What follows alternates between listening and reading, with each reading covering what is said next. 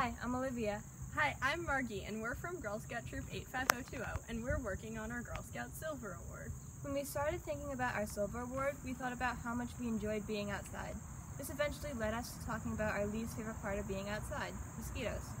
After some research, we learned that though mosquitoes are a part of nature, they can be harmful to the environment by spreading many diseases. We decided that the issue we wanted to address for our Silver Award project was how communities can manage the growing population of disease-carrying mosquitoes without harming the environment. One method used for managing mosquitoes and other crop-destroying insects is by using pesticides. Pesticides are toxic chemicals used for destroying insects or other organisms harmful to plants or to animals. There are a number of ways to protect your garden from pests, but you have to be smart about it. Some pesticides kill more species than they are intended to kill and can even cause chronic poisoning in humans. If toxic pesticides are applied to loose soil, they can find their way into runoff and eventually into water supplies, making them even more dangerous. There are a number of ways to protect your garden from bugs without causing damage to the environment.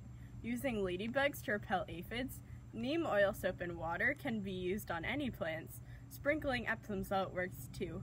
However, one of the most efficient and adorable ways to keep out pests is bats. Bats are a natural insecticide and can eat about 6,000 to 8,000 insects per night, including mosquitoes. They commonly live in caves or under large bridges. If you don't live near either of these locations, you can still attract bats by building or buying a bat house. Though bats are a great natural pesticide, they currently are facing a number of challenges. A leading cause of death for bats is habitat loss and deforestation. As forests continue to be shut down for lumber, farming, or shelter, safe homes for bats are lost. However, the most fatal thing bats encounter are toxic pesticides and insecticides. Pesticides are often found in bat carcasses, brains, and droppings. They have been known to kill off bats, bees, birds, and frogs by contaminating natural food sources. Bats can also be killed off by white nose syndrome, a fungal disease. Bats who carry white nose syndrome often wake up from hibernation and die because the white nose syndrome diminishes their built-up fat needed to survive the winter. Oftentimes, the same thing can happen to healthy bats woken up from hibernation. They starve to death. It's important to remember never to wake up hibernating bats. Bats are one of the slowest reproducing mammals in the world. They only have one pup, or baby bat, a year.